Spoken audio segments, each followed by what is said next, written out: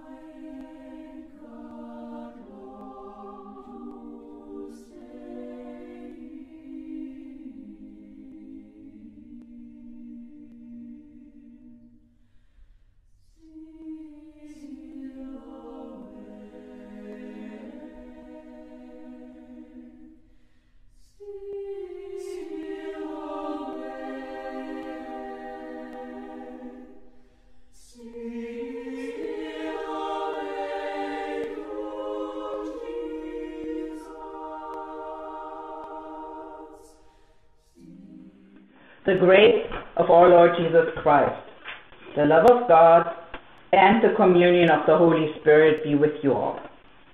And also with you. In peace, let us pray to the Lord. Christ have mercy, Lord have mercy. For the reign of God and for peace throughout the world, for the unity of all, let us pray to the Lord. Christ have mercy, Lord have mercy. For your people here who have come to give you praise, for the strength to live your word, let us pray to the Lord. Christ have mercy, Lord have mercy. Help, save, and defend us, O God.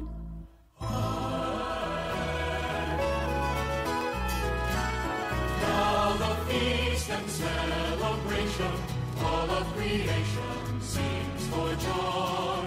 To the God of life and love and freedom, praise and glory forevermore.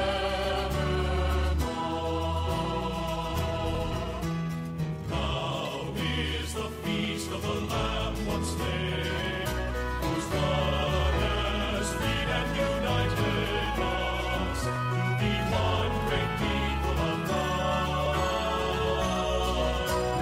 Now the feast and celebration, all of creation sings for joy.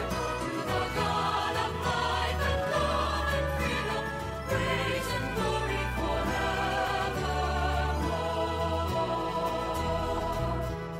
Power and riches, wisdom and might, all honor and glory to Christ forever.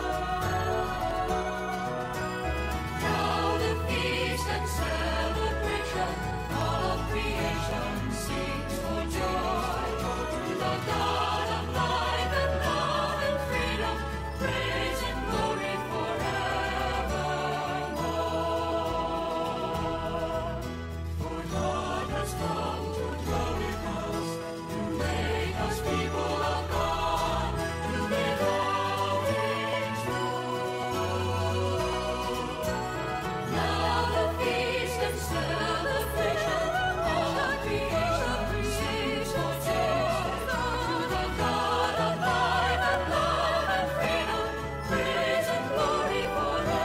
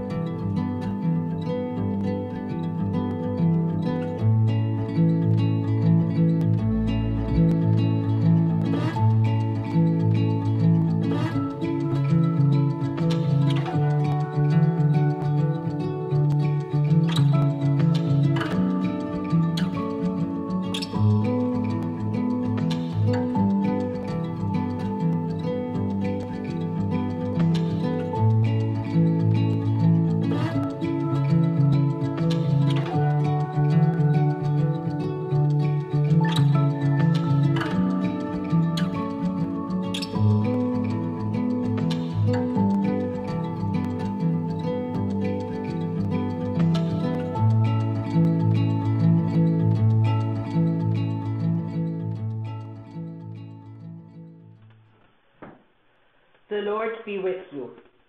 And also with you. Let us pray together. O Christ, you have indeed been raised from the dead.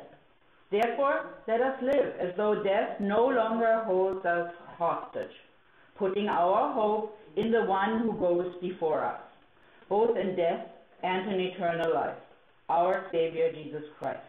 Amen.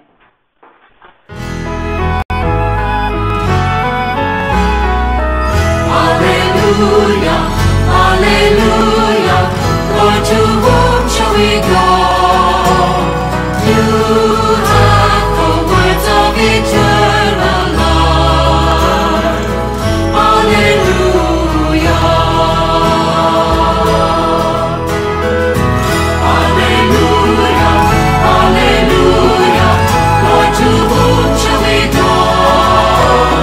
You have the words of eternal life. Alleluia.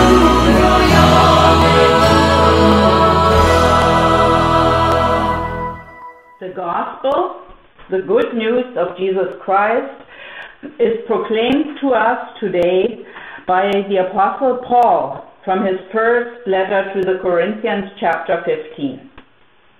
Now, I would remind you, brothers and sisters, of the good news that I proclaimed to you, which you in turn received, in which also you stand, through which also you are being saved, if you hold firmly to the message that I proclaimed to you, unless you have come to believe in vain.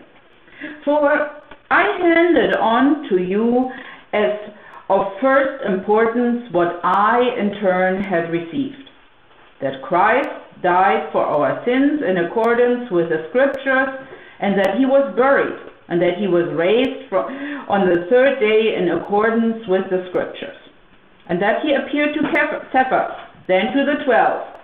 Then he appeared to more than 500 brothers and sisters at one time, most of whom are still alive, though some have died. Then he appeared to James, then to all the apostles. Last of all, as to one untimely born, he appeared also to me. For I am the least of the apostles, unfit to be called an apostle, because I persecuted the church of God. But by the grace of God I am what I am, and his grace toward me has not been in vain. On the contrary, I worked harder than any of them, though it was not I, but the grace of God that is with me. Whether then it was I or they, so we proclaim, and so you have come to believe. Now, if Christ is proclaimed as raised from the dead, how can some of you say there is no resurrection of the dead? If there is no resurrection of the dead, then Christ has not been raised. And if Christ has not been raised, then our proclamation has been in vain, and your faith has been in vain. We are even found to be misrepresenting God, because we testified of God that he raised Christ, whom he did not raise, if it is true that the dead are not raised. For if the dead are not raised, then Christ has not been raised. If Christ has not been raised, your faith is futile, and you are still in your sins. Then those who have died in Christ have perished. If for this life only we have hoped in Christ, we are of all people most to be pitied. But in fact, Christ has been raised from the dead, the first fruits of those who have died. For since death came through a human being, the resurrection of the dead has also come through a human being.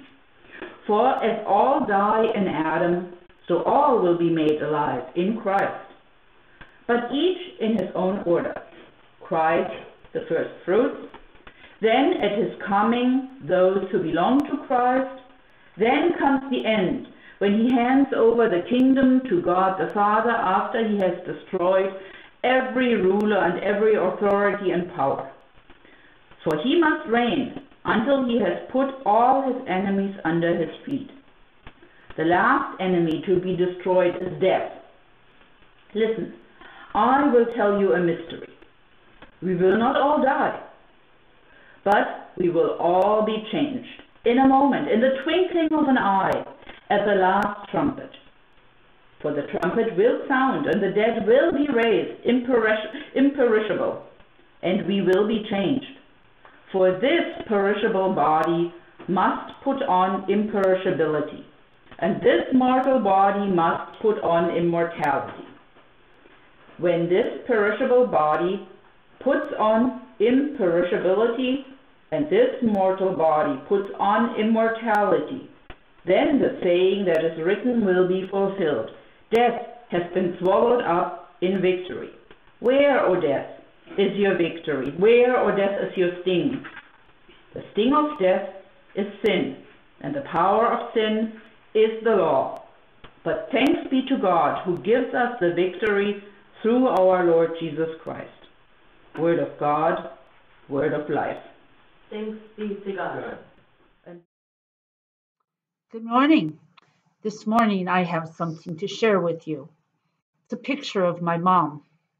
My mom was wonderful. She taught me all sorts of things, like how to cook and sew, how to be kind to others.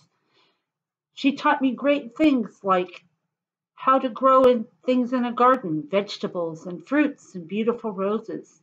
She taught me about being kind to people and to loving everything in God's creation. Now, my mom died about 7 years ago. At first, I missed her like crazy. I cried a lot. And then as time went on, I still really missed her, but I didn't cry as much. And I still think about her sometimes. But now, when I think about her, it's a little bit of sad and a lot more happy. Why? Because I know that my mom is with Jesus. See, every Sunday when we do our confession, we talk about how Jesus died to take away our sins and so that we can have eternal life. Do you know what that means? That means I'm going to see my mom again someday, and my grandparents, and my aunts and uncles. And to me, that's the best thing ever. So when someone you know and love dies, it's okay to be sad that you won't get to see them here on earth again. But think about what's coming for all of us. We don't know when, and we don't know what it will be like, but we do know that when that day comes, everyone will be reunited, just like God promised. Even though I miss my mom, it makes me smile to know that she's in heaven with Jesus, and I look forward to the day when I'll see her again. Will you pray with me? Dear God, although we may not understand completely, we know that Jesus died to take away our sins and give us the gift of eternal life. Help us to understand it's okay for us to be sad when someone dies. Give us the courage and the strength to know that we can trust in your promise to us. We look forward to the time when all of us will be reunited in your heavenly kingdom. In your name we pray. Amen. Paul points us this morning to the very heart of the gospel message. And that message is this: Christ died for our sins in accordance with the scriptures. And he was buried, and he was raised on the third day in accordance with the scriptures. That precise faith statement gets a bit buried under the many, many convoluted verses that follow it. Paul first lists a chain of witnesses to the resurrection that includes Peter, Cephas, the 12 apostles, a group of 500 witnesses, James, and all the apostles. These people have in common that they all encountered the risen Christ before he ascended into heaven. Eventually, Paul, too, met Jesus, but in a very different manner. He himself told us in one of his letters that he had a vision in which Jesus Christ talked to him and in which he was taken up into the highest heaven, where he encountered unspeakable mysteries. The Apostle Paul has a problem of legitimacy. Paul is different from the rest of the apostles in that he never sat at the feet of Jesus when Jesus was alive on earth. Paul became Jesus' disciple only after Jesus' death and resurrection. So Paul lacks a significant credential for being a leader, an apostle in the Christian church. Instead, Paul's history with the church is rather checkered and even questionable. One moment he persecuted Jesus' followers, the next he claimed to be one of them. It seems as if there were Christians who did not buy into Paul's conversion and Paul's leadership. His response to them was this: I am an apostle. Not because, kind of in parentheses, because I was with Jesus, I was one of his students. Rather, I am an apostle because the risen Christ made me one. In complicated times like ours, it is good to be reminded that the heart of the gospel message is very simple. Christ died for our sins in accordance with the scriptures, and he was buried and he was raised on the third day in accordance with the scriptures. Christ died, was buried, rose again. His life and death continue the testimony of the Old Testament. Jesus' faith came to pass because of our sins. Jesus died and was resurrected by God so that all who believe in Christ may share in his eternal life. A new way of living awaits all who put their faith in and their trust in God, and all who look to Jesus as their teacher and savior. That new kind of life, Jesus called it the kingdom of God, begins in the here and now and will be fully realized only in the end of days. So let's look for a moment to whom Paul addressed these teachings. The church of God in Corinth, as Paul says in the very beginning of his letter. There is a little children's rhyme that about the church that you may have learned when you were a child and attended Sunday school, along with some hand gestures. Here's the church, and here is the steeple. Open the doors and see all the people. From a biblical perspective, this cute little rhyme is incorrect, completely incorrect. The church is not a physical building with a steeple and doors. The Greek word translated as church is ecclesia. All New Testament authors, Paul included, use the word ecclesia to refer to the gathered worshiping people of God, the redeemed and holy people of God, those set aside, called out of the rest of the people. He calls them a building made with living stones and built upon Christ as their cornerstone. In its earliest days, the church met in many different places. Whatever was available was deemed suitable and safe. Some churches gathered in the Jerusalem temple before it got destroyed. Others gathered in homes or rented rooms, some even in underground burial cities. Church happened wherever people gathered around God's word and in Christ's name.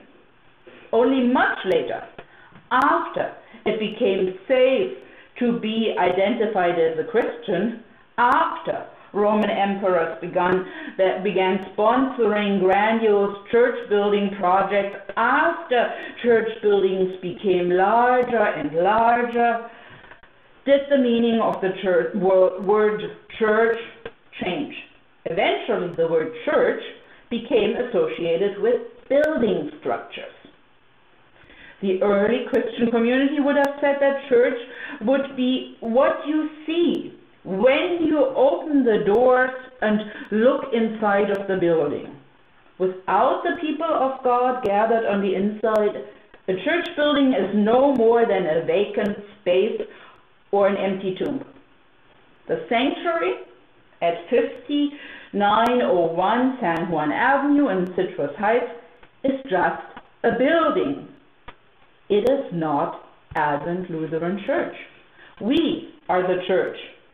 We are Advent Lutheran Church, a community of people whose lives are centered on Jesus, living stones with Christ as our cornerstone. We don't go to church. We are the church. And we are the church not just at that address. We are the church in our homes, in other states, even in other countries. All those who worship with us are part of our community right now. So does this mean that we should not build physical buildings for the church? Not at all. But it is good to remember that the institutional tools and structures that we have created with human hands and human resources out of wood, metal, bricks, and mortars are merely tools and institutional supports for the spiritual living church, the body of Christ. This is an incredibly important distinction for us. Why? Our primary focus is on the living, organic temple of the Lord. That temple is not closed. That temple is open. As long as we gather to worship, to listen to God's word, to pray together, to gather around Christ's altar, and to love and serve in Christ's name, we are open. As long as we have faith, hope, and love, we are open. In fact, Christ Church has never been closed. It is impossible to close church because the church is not a building. We, God's people, are the church. We are open and active, and we will do what is the best and healthiest option for our members to worship together and to stay safe. Amen. As a postscript, though, to the sermon, let's listen to another children's song sung for us by our own Tom Kent. You are the church, we are the church together, all who follow Jesus, all around the world. Yes, we're the church together. The church is not a building, the church is not a steeple, the church is not a resting place, the church is a people. I am the church, you are the church, we are the church together, all who follow Jesus, all around the world. Yes, we're the church together.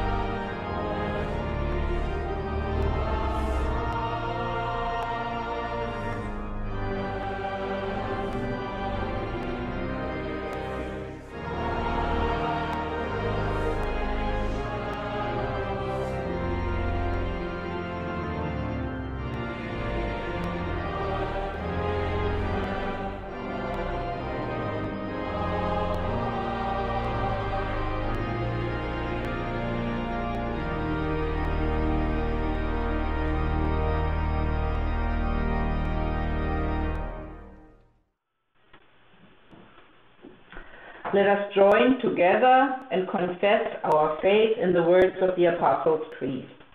I believe in God, the Father Almighty, creator of heaven and earth.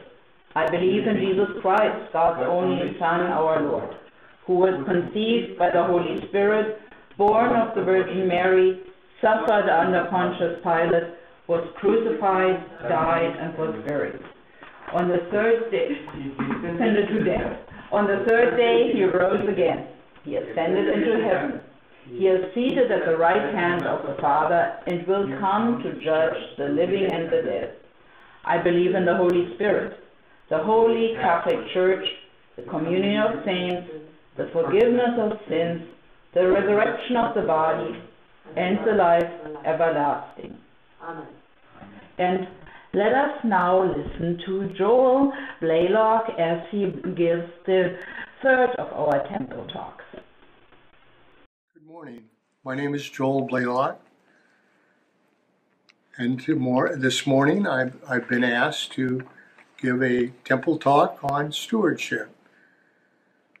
My wife and I have been members here since 1962, when Melinda was just a young toddler. In 1962, things were a little different than today. I served on committees and with ushering helped, and Carol served as an organist and pianist as needed. And those years went by, and we then got to the point while I was at Aerojet that we could start looking at new homes, and we moved to Rancho Cordova, and that brought us to the point of leaving for a while and coming back later. We served at Grace Lutheran for years and other Lutheran churches, and came back about 20 years ago, now again. Time flies when you're having fun, and I have been asked to speak on stewardship this morning, and it's which I'm trying to get to. And I thank you for listening and seeing me on this. But the reason that Carol and I gave was she had the talent to play the organ as needed and the piano, and I loved to sing in the choir and served on committees.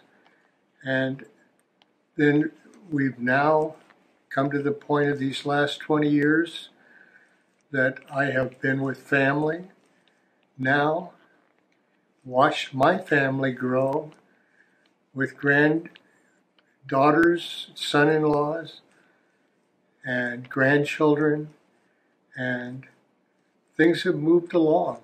And I now am thankful and want to urge you, this is the first time in my life, after losing my wife and going through my budget, that I'm at a point that I can finally tithe for the first time, give that 10% or a little more, and I feel good.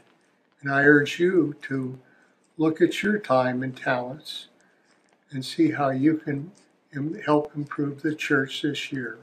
We're indeed in need of God's help and your help. Thank you. Thank you, Joel. And it was good to have Carol with us in spirit.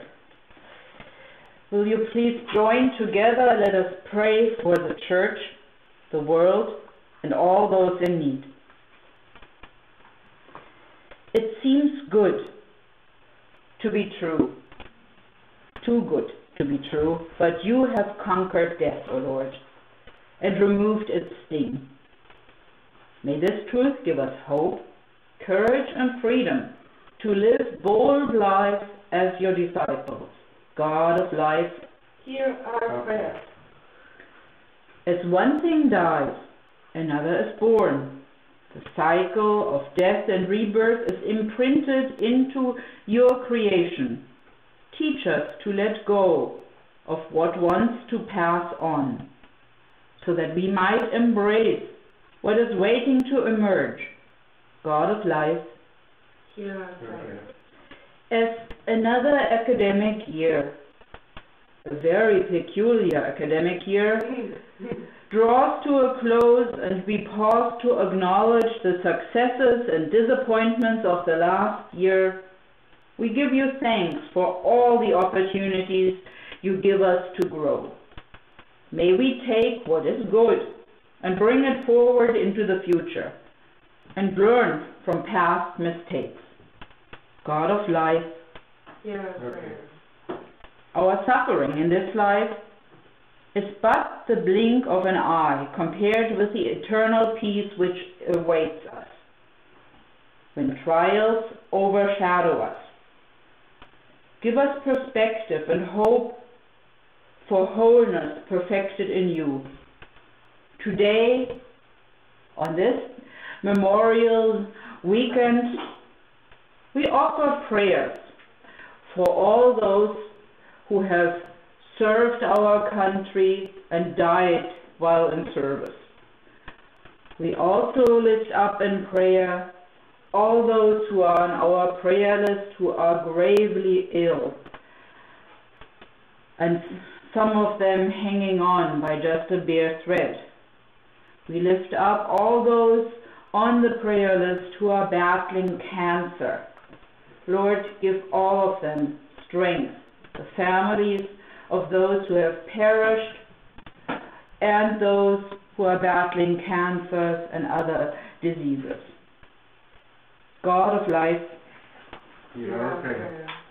today we celebrate the life of Nicolaus Copernicus and give thanks for the scientists in our midst who study your world and try to make order of it. May we use their discoveries to improve ourselves, our lives, and the way we care for the planet. God of life, Hear our prayer. risen Lord, you give us hope in all things, and we entrust our prayers to your grace, knowing that you have heard us. In Jesus' name we pray. Amen. And now, the peace of the Lord be with you always. And Also with you. And I invite you to share Christ's peace with one another in your home, online. And while we do this, you might also want to gather the offering, and we will listen together to a song that comes from South Africa to us and is based on the Lord's Prayer, sung in different South African languages.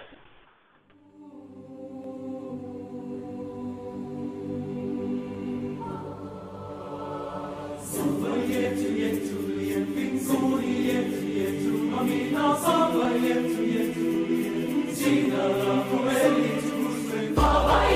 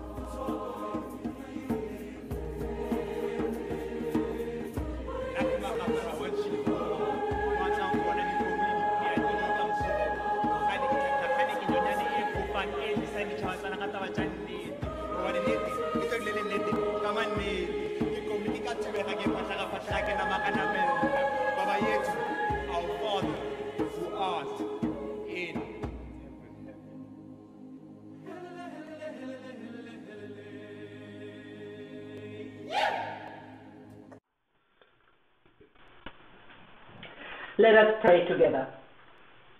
Because you live, O Lord, we know the joy of your kingdom of life. Bless these gifts we bring out of our gratitude for your salvation, and as fuel for your great mission on earth. For Jesus' sake we pray. Amen. The Lord be with you. And also with you. Lift up your hearts. We lift them to the Lord. Let us give thanks to the Lord our God. It is right to give our thanks and praise. It is indeed right to give you our thanks and praise, O God. For you have called us to a rich hope and a glorious inheritance among the saints. You fixed the world in place and rule over all from your sacred throne. You form a people for yourself, and through Moses and the prophets you spoke to them of the Christ who fills all in all. As it was written, he suffered and was killed, but you raised him from the dead. And he walked again and with his chosen ones, speaking to them of your glorious kingdom. You carried him into heaven on the clouds and made him head over all things for the church, seating him at your right hand far above all rule and authority, power and dominion, and above every name that is named, not only in this age, but also in the age to come. Therefore, we join with the church in heaven and with all God's people on earth singing. Holy, holy, holy are you, God of power and might.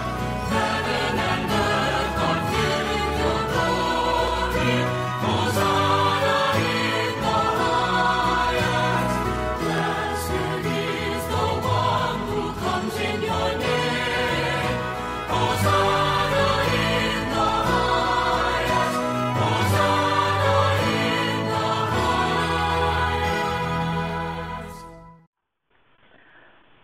On the night of his betrayal and arrest, as he shared a meal with his friends, Jesus took bread, gave thanks, broke it, and gave it to his followers, saying, "Share this bread among you. This is my body, which will be broken for justice. Do this to remember me." When supper was over, he took the cup, gave thanks, and gave it to his disciples, saying, "Share this wine among you. This is my blood, which will be shared for liberation. Do this to remember me." God of love, Spirit of compassion, bless us and bless this bread and wine. May this meal be food and drink for our journey, renewing, sustaining us, and making us whole. When we eat this bread and drink from this cup, we experience again the presence of Jesus in our midst. The table is ready. All are welcome. Come, for the feast is spread.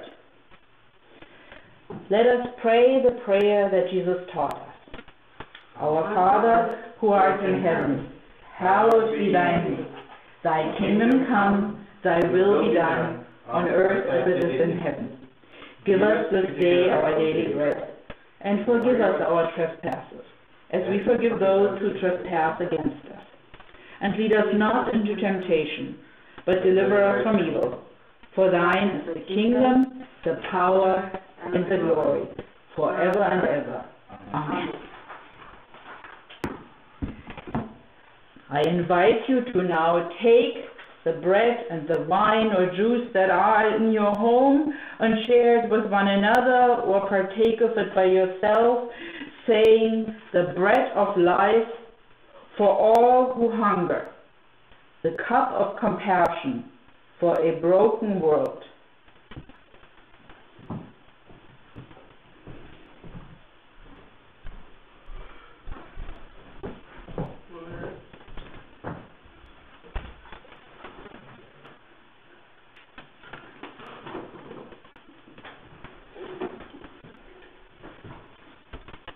May this meal nourish us and refresh us. May it strengthen us and renew us. May it unite us and keep us in God's gracious love, now and forever. Amen. And let us pray together. God of love, we give you thanks for satisfying our hungry hearts with this meal. Send us from here to reveal your love in the world. Inspire in us the resolve and the courage, the compassion and the passion to do justice, to love kindness, and to walk humbly with you. Amen. And may the Almighty God, Father, Son, and Holy Spirit, bless you and keep you now and forevermore. May God's Spirit fill you with joy, with courage, hope, and peace. Amen. Soon and very soon we are gonna see the King. Soon and very soon we are gonna see the King. Soon and very soon we are gonna see the King. Hallelujah, hallelujah, we're gonna see the King. No more crying, no more crying, No more crying then, we are gonna see the King. No more crying then, we are gonna see the King. No more crying then, we are gonna see the King. Hallelujah, hallelujah, we're gonna see the King. there will be No more dying then, we are gonna see the King. No more dying then, we are gonna see the King. Oh, there's no more dying there, we are gonna see the King. Hallelujah, hallelujah, we're gonna see the King. Oh, soon and very soon, we are gonna see the King. Soon and very soon, we are gonna see the King. So very soon and very soon, we are gonna see the King. Hallelujah, hallelujah, we're gonna see the King. Oh, soon and very soon, we'll see the